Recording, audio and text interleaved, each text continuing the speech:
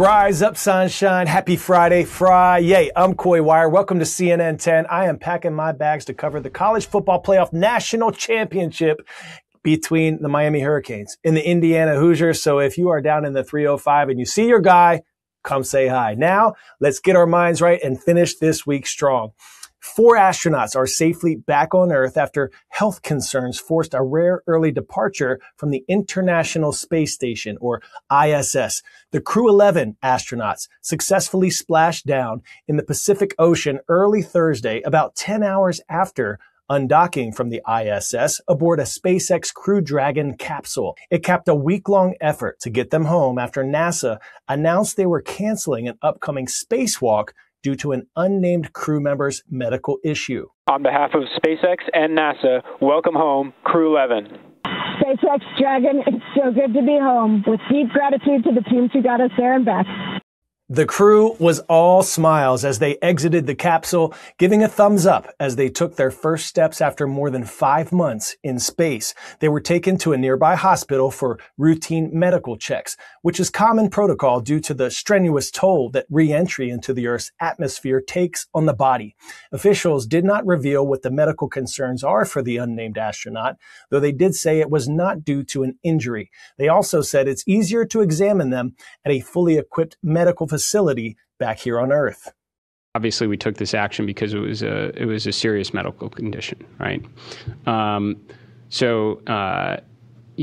that respect, it was a serious situation. The astronaut in question is fine right now, good spirits, and going through the proper medical checkouts. The early departure has left the ISS with a skeleton crew of just 3 astronauts manning operations until Crew 12 astronauts arrive next month to take over. All right, some may have thought this was an old wives' tale, but now there is scientific proof that horses can sense fear and that they can actually smell it.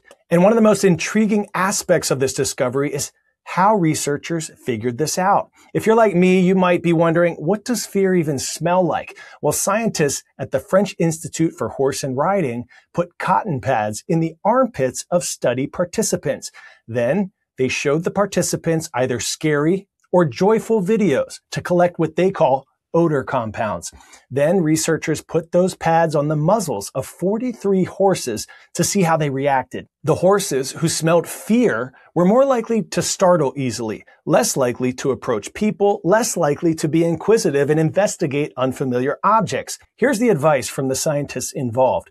Though you can't control the smells you give off when afraid, when you're on or near a horse, you should, quote, focus on relaxing so you can ride calmly and without fear. Pop quiz, hot shot. What is the valid target area in foil fencing? The entire body, the torso only, the head and arms, or from waist down? If you said torso, on guard! The minimum score needed to win a standard individual at fencing bout is 15 touches, unless time runs out. I'll try not to foil this next story with too many puns and get right to the point. In Qatar, a former Team USA fencing phenom is paying it forward and writing her latest chapter. Ibtihaj Muhammad made history at the 2016 Rio Games, becoming not only the first American woman to compete in a hijab, but also the first Muslim American woman to win an Olympic medal. Now, the trailblazing athlete is helping a new generation of female fencers hone their skills. Our Matthias Grez picked up a sword for an up-close encounter.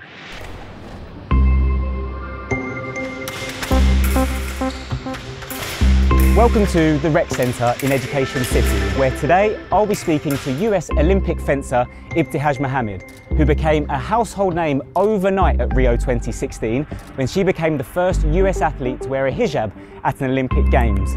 Ali. Now in Qatar, she is aiming to inspire and empower young girls to get into sport, but in particular into fencing. Oh, okay.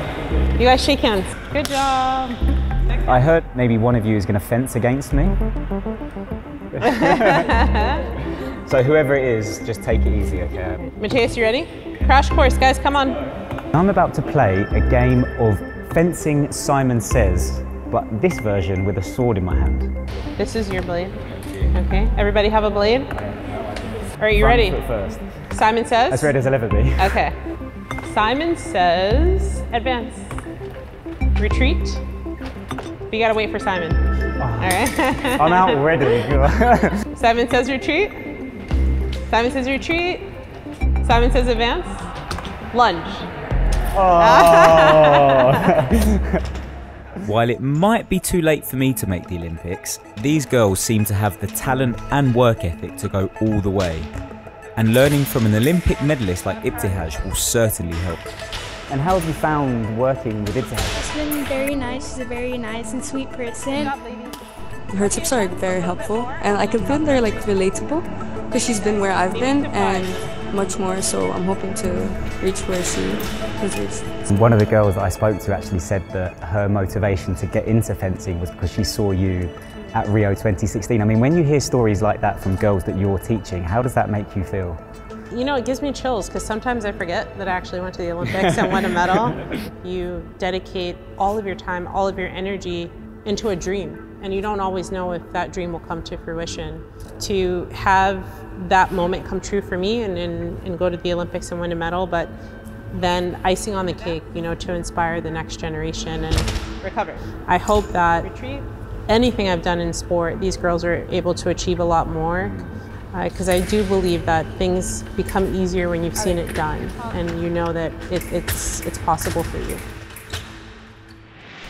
For Army, this news hit like a mic drop. BTS is back. Inside a small restaurant in Seoul, the walls are filled with posters, photos, and notes honoring the global pop icons BTS, a spot the group visited as trainees. Today, fans from around the world gather there over Korean food to celebrate the long-awaited news. BTS, the group that notched multiple #1s on the Billboard charts and became the first K-pop act to win major awards like Artist of the Year at the AMAs, is returning with a new album and a world tour. The group recently announced their first new album in more than 3 years. It'll be released in March, followed by a world tour starting in April. The tour launches in Goyang, South Korea, before heading across Asia, the US, and Europe with more shows on the way. BTS paused group activities while its 7 members completed South Korea's mandatory military service, making this reunion even more meaningful. And now, after years of waiting, the countdown is on because for BTS and Army, the best really is yet to come.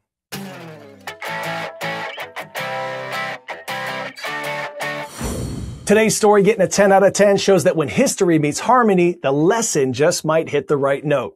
We've been trying to find ways to use AI in different, aspects as in our teaching. At Highland Middle School in Arkansas, 8th grade social studies teacher John Perry Mize already used music to support learning. Well, when he found few resources focused on their state's history, he began creating his own, writing the lyrics and choosing the style, letting AI handle the music arrangement.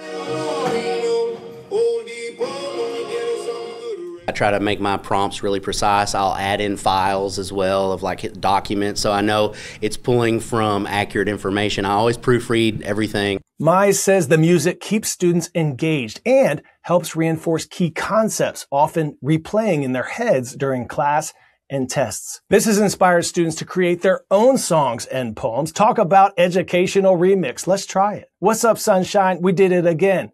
I'm Coy Wire. This is CNN 10. News straight down the middle that goes by just like a blink. I simply tell you the what, letting you decide what to think. Shout out time. This one goes to Mr. Musley at Oakcrest High School in Mays Landing, New Jersey. Thank you for making us a part of your day. Rise up. And we just hit 100,000 followers on Instagram. So big shout out to all of you following us at CNN 10, including Mr. Rodman at Hunter High School in West Valley City, Utah. You rock. Play that Friday music, not air. Go out, be the spark of joy someone needs. Remember that happiness isn't some ideal we have to chase or find. It's right here, right now. All we have to do is embrace it. You are more powerful than you know. Have an awesome weekend. I'll see you in Miami. I'm Coy Wire, and we are CNN 10.